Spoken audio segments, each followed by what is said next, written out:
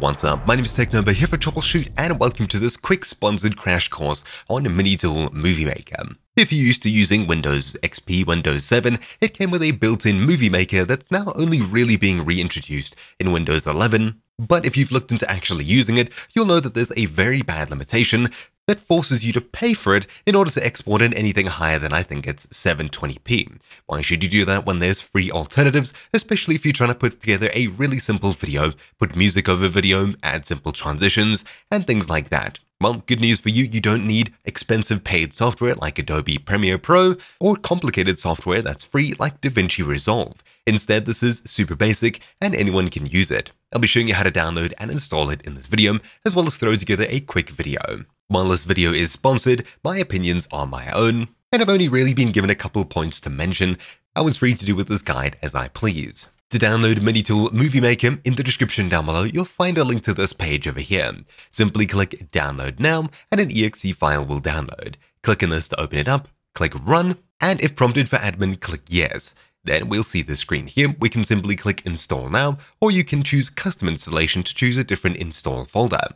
I'll click Install Now and wait for the program to download and install. When it's done, simply click Start Now and the program will then launch. On the launch screen, we're given an option to create a new project, open an existing project, and choose from a bunch of movie templates over here.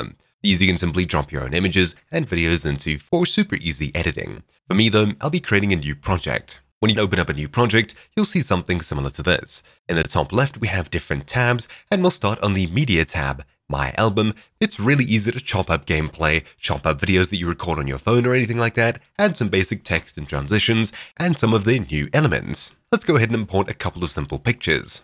I'll be using Pexels to download a couple of sample images that we can use in our video. Let's go for something simple like travel, and I'll also get some videos as well. I'll navigate into my downloads folder, and you'll see a bunch of images and videos that I have prepared here. I'll simply select everything and choose Open. To me, something that makes the software attractive is that it supports MKV files as well as a whole bunch of other file formats. Something like Premiere Pro even doesn't support MKV. You have to transcode it into MP4 to import it. So I'm clicking Open to get imported into our project, and we can start by dragging them onto the timeline at the very bottom. It's super simple, it's block editing, you just drag what you want, and they appear in the timeline, ready for you to scrub through. Some of the basic things that you'll be using is selecting it and cropping either the ends of it by dragging and dropping the end, or by scrolling to somewhere halfway through and clicking the split icon in order to create a cut. Then we can reorganize clips and of course delete them if we'd like. It's the same as trimming. There is also an advanced trimming screen, clicking the split button up here. Then full split, and it gives us a couple of extra controls, including split and trim in a much bigger view. For me though, using it in a timeline down here is fine. We can zoom in and out by dragging this bar in the top right and adjust videos to be our desired length. Simply sticking videos next to each other and playing it through,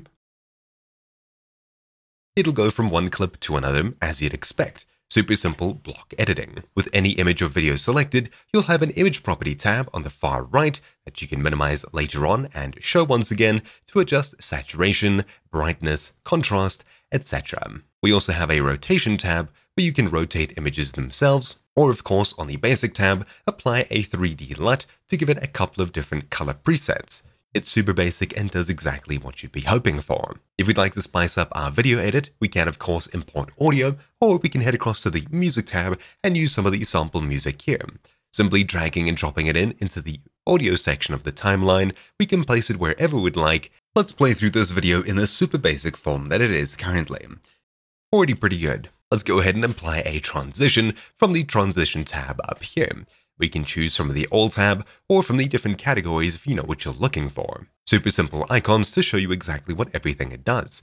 Hovering over a transition gives you a preview of what the effect looks like, and we can simply drag and drop it into the transition spot over here. Doing so and playing it once again,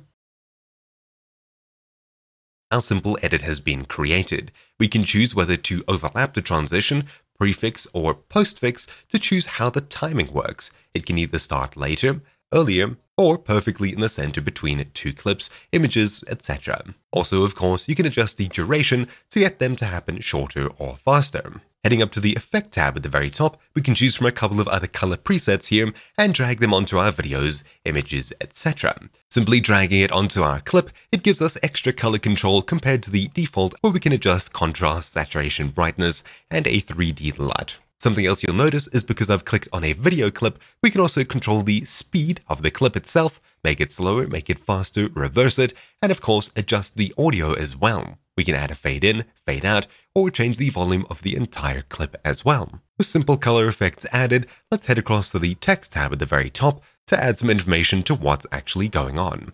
We can choose from any of the presets up here, or of course specifically captions, credits, and titles. There are differences between these. Captions we can place above videos, images, etc., and enter our own text as well as move them around. As such, we can move around individual elements and position them exactly as we see fit. Hitting play, we'll see exactly what it looks like. Awesome. The credits up here will be placed in similarly to videos and clips. It appears as a block. We can adjust text the same way that we would with captions, but of course it's a block of its own. Hitting play, it'll scroll through, of course, as you'd expect from something like this.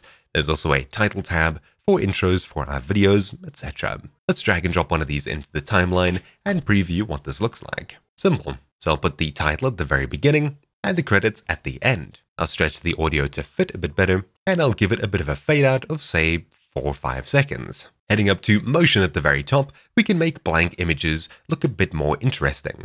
From this bike clip over here, it simply goes into a picture with nothing interesting happening. The motion tab over here lets us fix that. We can drag and drop pretty much any effect from here onto an image or a clip, and after doing so, you'll see that the clip is now animated to be something a little bit more interesting. Finally, the Elements tab at the very top is a new feature that allows you to put overlays onto videos, text, etc., and there are a ton of these to download from the internet here. If we head back to the beginning to the plane flight, for example, we can head across to the Travel tab and add one of these effects from here. Dragging it onto my timeline above everything else, as this is multi-track, we can adjust the time of it and put it in a good place. There we go. Now all of a sudden our simple images have been stuck together with a few simple effects. Of course this doesn't look too great, but it's definitely a lot more interesting than just having a group of pictures that you share with other people. I could have put a ton more effort into making this look a lot better, and of course it's not something too amazing, but it is basic and it does get the job done better than nothing at all. It's exactly what you'd be hoping for if you'd like to quickly stitch videos together and things like that. Now that we've talked about actually putting things together, how do we save it into a final video file? Well, simply hitting Ctrl+S allows us to save the project itself. You'll have to put in a name if you haven't already. I'll call this, say, Travel, and it saves as an MMM file, a MiniTool MovieMaker file. This isn't the final video. Instead, in the very top, click the Export button, and we can choose a format, PC or device, and on the right-hand side, we can give it a name, choose a format or container, choose where to save it to, and of course adjust the resolution, which you can't do in lots of other software. Clicking settings, we can choose best, better, or good. I'll choose best, and something else you don't get a lot in other software is hardware encoding. We can choose NVENC if we have an NVIDIA graphics card, or something more CPU-based like libx264. I'll be choosing NVENC as it's a lot faster because it uses my graphics card to speed up encoding. We can choose a resolution from the drop-down here, and a bitrate as well if you'd like to choose this manually. Choosing from best, better, and good will automatically set the bitrate as necessary. I'll click OK and choose Export down here. Then our video is compiled and saved, and we can click Find Target to open up a new file browser in our output folder. Here's my movie, 18.4 megabytes, and opening it up, it plays exactly as you'd expect in your favorite media player. Awesome. So we've now stitched together a bunch of videos and pictures to be a lot more interesting than they would otherwise be.